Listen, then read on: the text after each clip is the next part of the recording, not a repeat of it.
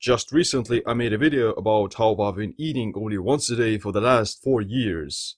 In total, I've been doing intermittent fasting for nearly 7 to 8 years, and I don't really plan on quitting. Over the course of this time, I've been doing fasting for 90% of the time and almost every day.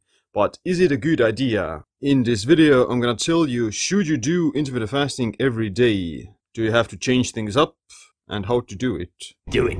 Most people that I've talked to have said that fasting and time-restricted eating is pretty convenient, and they would, do it automatically after getting used to it. I do have to say that being in a fasted state may feel pretty good, and it creates this positive feedback loop that you want to be in the fasted state almost all the time. A few studies have also shown that fasting mimics calorie restriction without needing to reduce calories by activating autophagy and sirtuins in the fasted state. These pathways are very much linked to longevity and increased health span. The difference between calorie restriction and fasting is that your body gets used to calorie restriction the longer you do it, and you need to gradually be decreasing your calorie intake all the time to reap the benefits. Does this apply the same way to fasting? Is it a good idea to be fasting all the time to keep on getting the benefits, or do you have to change things up? First of all, let's look at how does your body adapt to different stressors, such as fasting, exercise, heat, and cold. The human body is an adaptation machine that adapts to almost anything. Exercise, cold, heat, starvation, and hypoxia are hormetic stressors that make the body stronger if you get exposed to them in small amounts. The more you do something, the more used to your body gets to that stimulus. If you were to lift the same amount of weights at the gym all the time, you won't progress and you would hit a plateau. The body adapts to fasting by becoming more fat adapted and stimulating certain pathways that promote stress adaptation and energy efficiency. They include AMPK, phosphotranscription factors, sirtuin genes, elevation of ketones, as well as autophagy. Fasting can indirectly lead to the growth of new mitochondria by activating SIRT1, AMPK, and FOXO3. This increases the body's energy efficiency, which is great for longevity and energy production, but it can also create mild metabolic adaptation because the body begins to need fewer calories. The body adapts to a lower energy intake by increasing mitochondrial efficiency and decreasing metabolic rate. Basically, you'll start to burn fewer calories to fuel the same level of physical activity. That's why chronic calorie restriction is not enjoyable nor sustainable. It becomes less effective the longer you do it.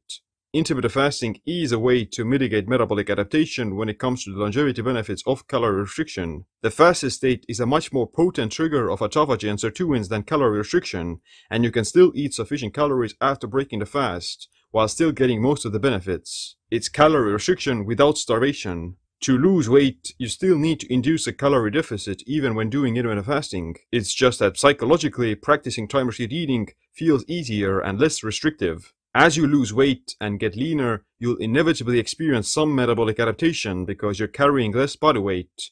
This means you'll also burn fewer calories at rest. Fortunately, if you burn primarily body fat and build lean muscle mass, you can actually increase your metabolic rate because muscle burns more calories than fat. So the most important part for mitigating metabolic adaptation is to try to build muscle and do resistance training to trigger that growth.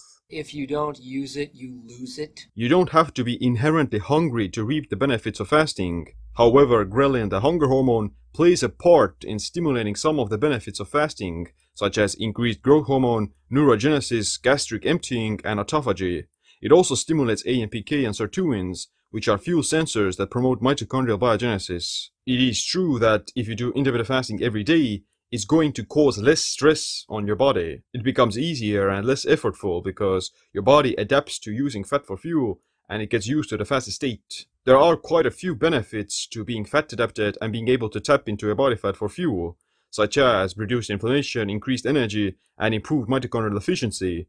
But switching things up every once in a while and becoming less fat adapted can be quite useful for sensitizing yourself to the stimulus again. The same applies to weightlifting, the same applies to diet, the same applies to anything else as well. If you're constantly exposed to the same type of stimulus, then you need to be putting more effort to get to the next level, so to say. But distancing yourself from the stimulus for a while resets the sensitivity to it, and you'll be able to get the same benefits again. If you take a sauna every day, you get used to the heat and you have to constantly increase the dose, but that's not really clever. It's definitely a sign of greater robustness and body hormesis, but you'll also have to expend more effort to get the results. Therefore, intermittent fasting every day is fine as long as you keep on making progress with it, and as long as you're not hitting a plateau. You can also overcome metabolic adaptation by just eating more calories during your eating window.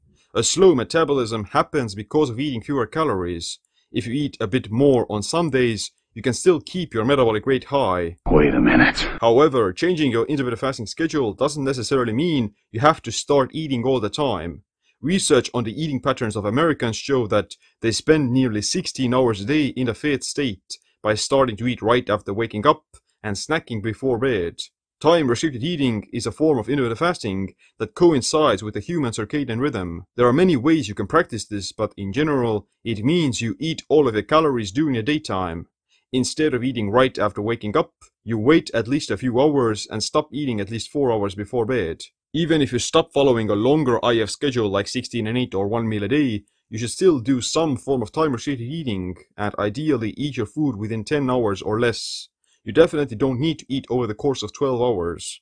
So what I propose is that you can do whatever type of fasting schedule that you like, such as fasting for 16 and 8 hours, 20 and 4, 1 meal a day, whatever it is. Do that for like 90% of the time, and then the rest of the 10% just add an additional meal and extend your eating window a little bit to cause this hormetic response on your body and to sensitize it against the fasting stimulus. If you want to know how to optimize intermittent fasting, time-restricted eating, meal timing, and food combining, then check out my Metabolic Autophagy Masterclass. But other than that, thanks for watching this video. Make sure you click the like, subscribe, notification bell as well. My name is Seem. Stay optimized, stay empowered.